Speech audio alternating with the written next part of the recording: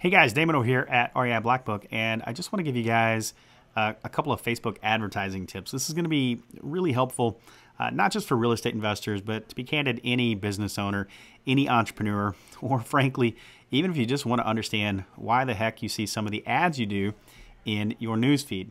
And so I've got an ad right here in my news feed. It looks like we've got an event, register now for free. Looks like it's a financial workshop coming up in St. Charles on February 3rd. And it's like, well, how the heck are they targeting me? Well, I'd love to know that. So I can actually just come up here and click on this little drop down arrow here. And it says, why am I seeing this? So why am I seeing this ad? So I can go ahead and click on it. And it is, okay, very interesting.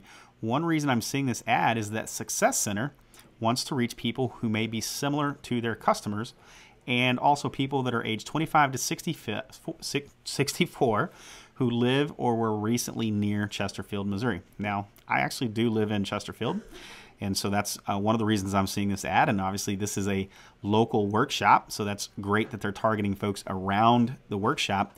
But this is the point I want to really kind of point out up here, is that people who may be similar to their customers. So what Success Center has actually done is they've actually been able to upload a list of their previous customers. So you may not be aware of that, but you can certainly upload a list of your previous customers, whether you just have their phone number, their email address, their address, or if you've got all of that info, you can actually upload it to Facebook. Facebook's going to search for all of their profiles based upon the information that you upload, and it's going to find all of your customer profiles. Then they go through and they actually analyze all of your customer profiles to find, their likes, their interest, what are their commonalities. And so Facebook's so smart, they realize all these common trends and they can basically define what your perfect customer looks like. They call it a lookalike audience. And from there, Facebook then goes out and says, okay, hey, we're going to find people that match and have all of these similar interests. Okay, and so you might be wondering, well, what the heck are my interests and how are they actually doing this? So you can actually come down here and click on Manage Your Ad Preferences. Now, most folks just look at this and say, okay, this is going to be great. I can come in here and actually look at what I have liked. And you can see I've got 155 different items that I've liked in business and industry, news and entertainment, hobbies, activity. You can kind of see all that stuff. But here's the interesting thing. I can come down here and start clicking more. And this is basically all of the things that I've liked that individuals could absolutely target me. Now, to be very candid, there's other things too, like age and location, all kinds of other things that they can do. But as the marketer advertiser, here's what I actually want to point out to you. Pay attention, because actually as I hover over these things, it says, look, I can see example ads. So I've done something to click on likes or something for luxury real estate. So if I'd like to see some example ads, I can come in here and click on that.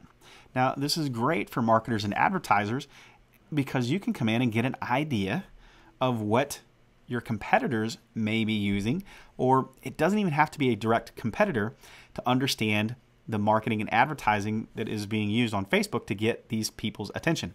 So for example, I don't own a moving company, but you can see here Black Tie Moving Services.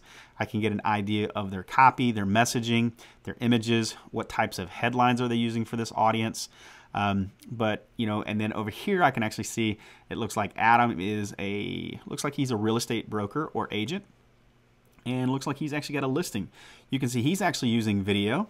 Okay, I've got Gilbert Physical Medicine. Now, sometimes these aren't going to necessarily appear like they make perfect sense, because it's like, well, what does that have to do with luxury real estate? Well, the truth of the matter is, Gilbert Physical Medicine here probably realizes that folks that are interested in luxury real estate probably higher end, they've got a little bit more disposable income, and so they are targeting probably based on financial metrics and thinking that, hey, those are equivalent, and they very well could be.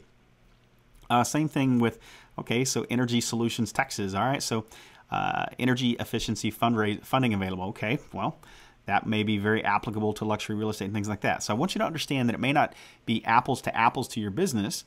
However, they're targeting the exact same market that you may be interested in, and you can understand what they're doing. And even to the point where you can come in here and click on the video and actually play the videos. So this is an example of luxury real estate. But let me show you a couple of other ways that this stuff is actually used, because it's pretty cool.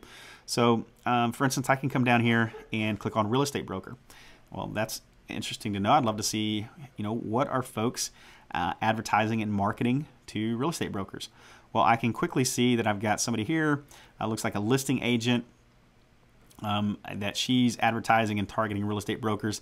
And to be candid, sometimes their targeting may be off, okay? So I don't know if I'm a listing agent. There may be reasons I'd want to advertise and market directly to my competitors' brokers. Maybe she's showing listings, maybe something along those lines. Not really sure, but I've got a mortgage guy here. So I've got Brian Decker here, $200 million a year producer, he says. And this, again, this is an ad he's running. So if I want to actually click on that. Hi, this is Brian Decker with Guaranteed Rate.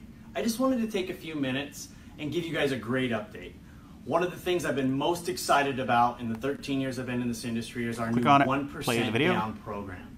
All right, so I can actually, so if I'm a mortgage guy, I could totally kind of come in here and understand what kind of ads that other mortgage guys may be running to real estate brokers. You're going to see the same pain relief and wellness strategy here. Again, targeted to real estate brokers. So this individual may be really focused on realtors for whatever reason. But let me show you some other ways that this might be used, because it may, some of these ads whenever you come in here, so you can see that I've expressed interest in the Navy SEALs. So let's come in here. Let's take a look at this ad set. Now, first of all, what do we notice about the imagery here? That's the one thing I want to really point out here is the imagery. It's not always necessarily, it may not necessarily always like make perfect sense of why the heck would Sling TV target Navy SEALs specifically. Well, check this out, okay?